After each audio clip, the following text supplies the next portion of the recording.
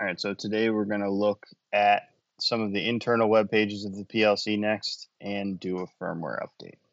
So all of the PLCs come on 192.168.1.10. So let's go ahead and make sure I can get there. So we're going to open up our network settings. We're going to change the adapter options. X3 is the current NIC that I'm using. And then we're just going to make sure that the one subnet is in here. So currently I'm on the 4, but if we go to advanced, we'll see that I have both the 4 and the 1 subnet on this interface card. So we're just going to leave that alone. And now that we know we're good, we're going to go ahead and pull up the PLC webpage. So 192.168.1.10. That's going to bring you to this, which is the PLC Next internal web page.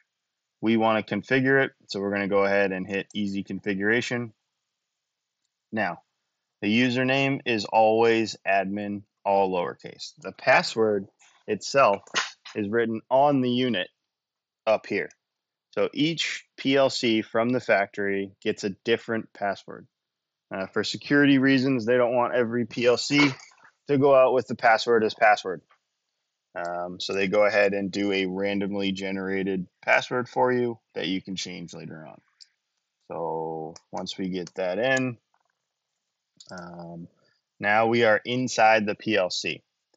So upper right, you're going to find things like hardware, what firmware version we're on. We're on a little bit older of firmware. We're on 2022.0.4 LTS. We're going to bring it up to 2023.0.7 LTS for today.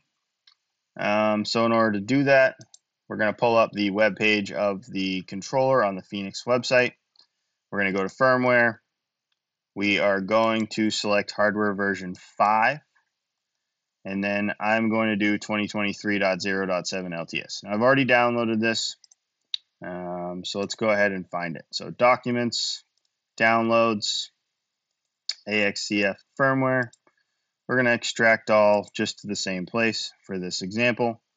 You would want to save it with whatever project you're currently working on. So now that we've got it unzipped, we are going to go back to the home page. We're going to go down to firmware update. We're going to go to browse. We know it's going to be put in the downloads folder because that's where I had it. And then we're going to select this RAUCB file. Once it's confirmed at the file, then we're going to do start update. Now this does take a few minutes depending on your connection speed, how you're connected, various firmware versions. So we're going to let this finish, and then we'll pick up here in a minute with the new firmware. All right, so we now have the 2023.0.7 LTS firmware in here. Let's just take a quick look around in here. So the overview, this is going to be your general data. This is where you're going to find your serial number, your firmware version if it's not found up there, which it always is. We also have the cockpit. This is a new feature for 2023 LTS. So this is actually the same screen that you would see inside the PLC Next Engineer. This is where you could reboot the PLC. You could reset the controller factory defaults. You can stop the controller and then execute a hot, warm, or cold start. And it also gives you things like utilization, CPU loads, and how large your program is.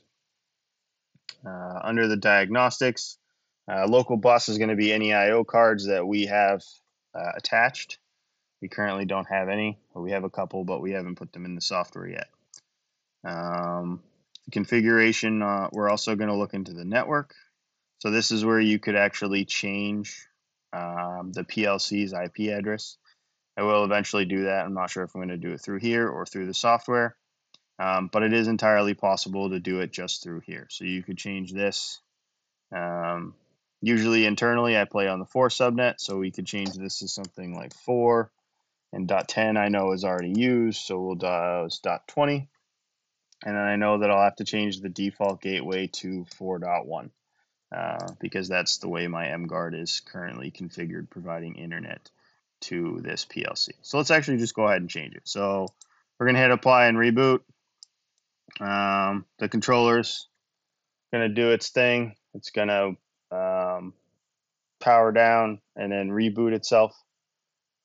This can take about 30 seconds to happen, so we'll come back here in a second and pick it back up. Alrighty, so we're back.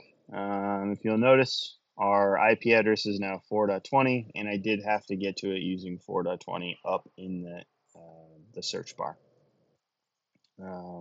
Profi Cloud Services. If you guys are looking for any sort of data collection service and display service, the Profi Cloud is a great start.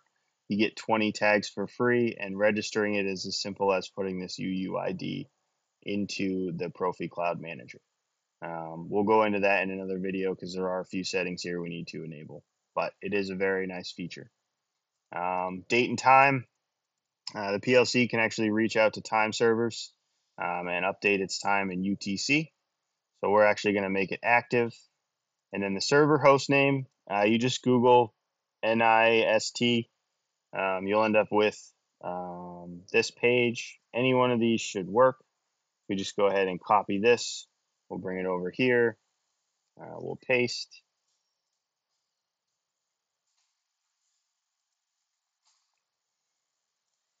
I have to remove the space at the end. Then we're just going to say between every 9 hours and 36 hours, go out and try to get the UTC time. And we're going to apply. So now, in the next few hours, the PLC should reach out, as long as it can get to the internet, and grab a new UTC time. Let's look. Security is sort of the last thing we're going to go over. User authentication. This is where you're going to change the password if you wanted to. So we could go to set password. The new password, I'm actually going to make it password, as funny as it is, just so I can remember it. And I'll have to continue to type that random 8-digit number.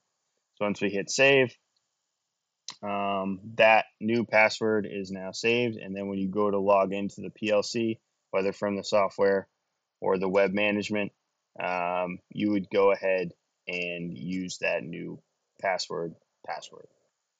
This is where you can also add other users and then assign them different roles. As the admin, you are the admin, so you can do everything, but you can limit people to certain HMI levels. You could only be an HMI viewer. So there's a whole bunch of users that you can set up in here for security purposes. So that's basically everything inside of the PLC NEXT itself. We're going to jump right into some programming here in the next video.